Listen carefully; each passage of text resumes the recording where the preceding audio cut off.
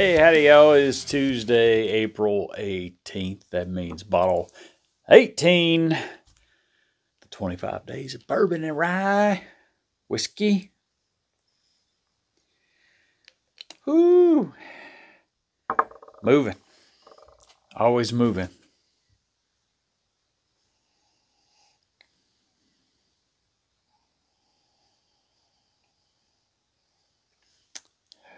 Getting some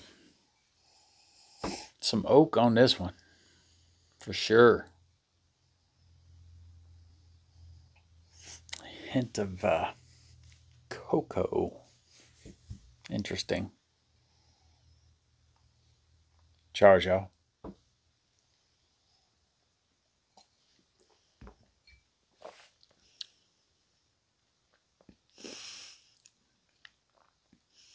Little heat up high.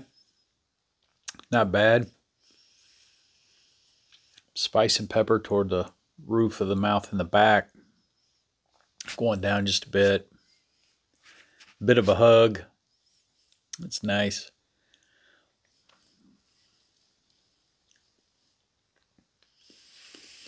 Still getting a little hint of the cocoa that was on the nose.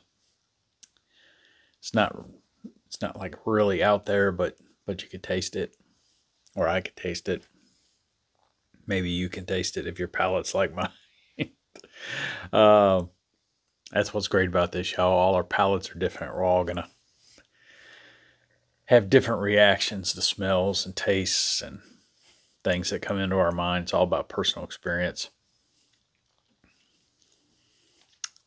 I do like it. It's not bad. As far as mouthfeel, it's a little on the thin side. Doesn't give you that heavy oil feeling in the mouth. But it's not bad. Bottle 18, what do you guys think about it? Let me know what you think on the nose and on the taste. About bottle 18, Moonlight Mayhem, cask strength, straight bourbon whiskey, bottled at 115 proof. Now, this is bottled in Stanford, Kentucky, I believe it said. I think that's what it is, Stanford.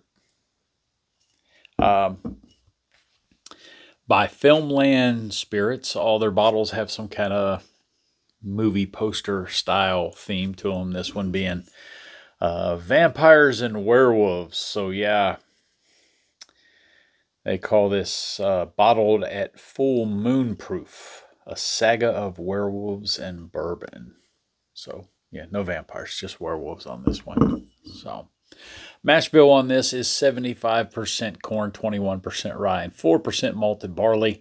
They use a number 4 char on the barrel and distilled in Indiana. MGP coming through again with a very decent drink, y'all. Good, but not great for the price point. Yeah, there's better out there, but yeah, it's not bad. This could be, if this was more like a $35, $40 bottle, this maybe could be a everyday drinker. Pretty easy going. Nothing was overpowering about it. Enough of a hug to let you know it's there, but not enough to give you heartburn. So yeah, I kind of dig the label too in the bottle. What scared me about this, I hadn't tried it yet, but what normally scares me is if I find a really cool bottle and I just want to buy it because of the bottle, because most of the time that means whatever is in the bottle is not going to be very good. But this one is not bad. Like I said before, MGP puts out a pretty steady product all the way across the board, unless whoever is bottling it does some kind of finishing to it and alters it.